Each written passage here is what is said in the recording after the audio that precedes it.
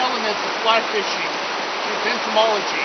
And entomology refers to the bug life that's in the rivers that we're fishing. This bug life is very important to us fly fishermen. We're trying to match the insects that we're actually seeing floating on the water or the bugs that are below the surface. I'm going to flip some rocks over in the current here to give you an idea of some of the insects that we're trying to duplicate with our flies. I grab a rock, I simply grab a rock, turn it downstream, and flip it upright. There's a good boulder here, which you can see a lot of little bugs coming off on my hand. Could be a little mayfly nymph right here. On the bottom of this rock, if you look really carefully, you'll see a lot of small, tiny little insects all crawling around here. And these are the little insects that the trout are eating. So get a really close idea of how small they are. The flies that we're using should be very small.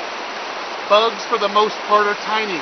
And that's what fish are used to seeing all day. You can see all the snails coming off of my hands as well. On this side of the rock, you see some cases. These little cases have caddis inside of them. And they're all on the bottom of these rocks.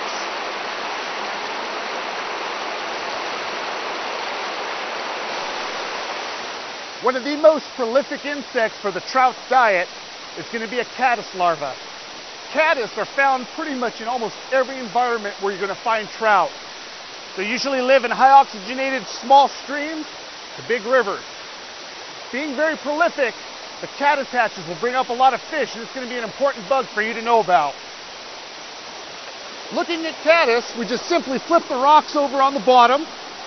There's a couple right in here, and we'll go ahead and take a closer look at these caddis. This is what a caddis larva looks like. This is the larva stage. It usually lives under the rocks for a full year. Sometimes they're free living, meaning that they'll just attach to the bottom side of rocks. Other times, they'll build these small little rock structures in which they live in. These little rock structures are under the side of the big boulders out in the river. These small caddis larvae range anywhere from about 1/4 of an inch to 1 inch long. Most popular color would be an olive body with a black or dark head. They also range in these lighter colors from cream to tan. But keep in mind, this is one of the most prolific bugs found on trout streams, so you're going to want to know this bug and get to know it really well. This happens to be one of the largest insects. This is a stonefly. This is the adult of what we call a pteronarcis or salmonfly. This bug brings up some really big fish. And again, when you're fishing these flies, it's important to look at the underbelly to see what color the underbelly is, because that's what the fish will be looking for.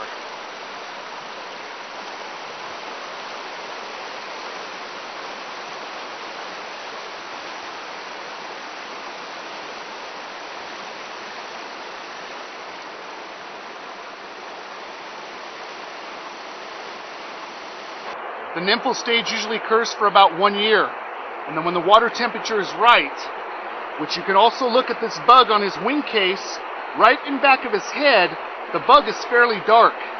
The wing cases get dark when the bug is getting ready to hatch. So the green drakes should be hatching here probably within the next couple weeks.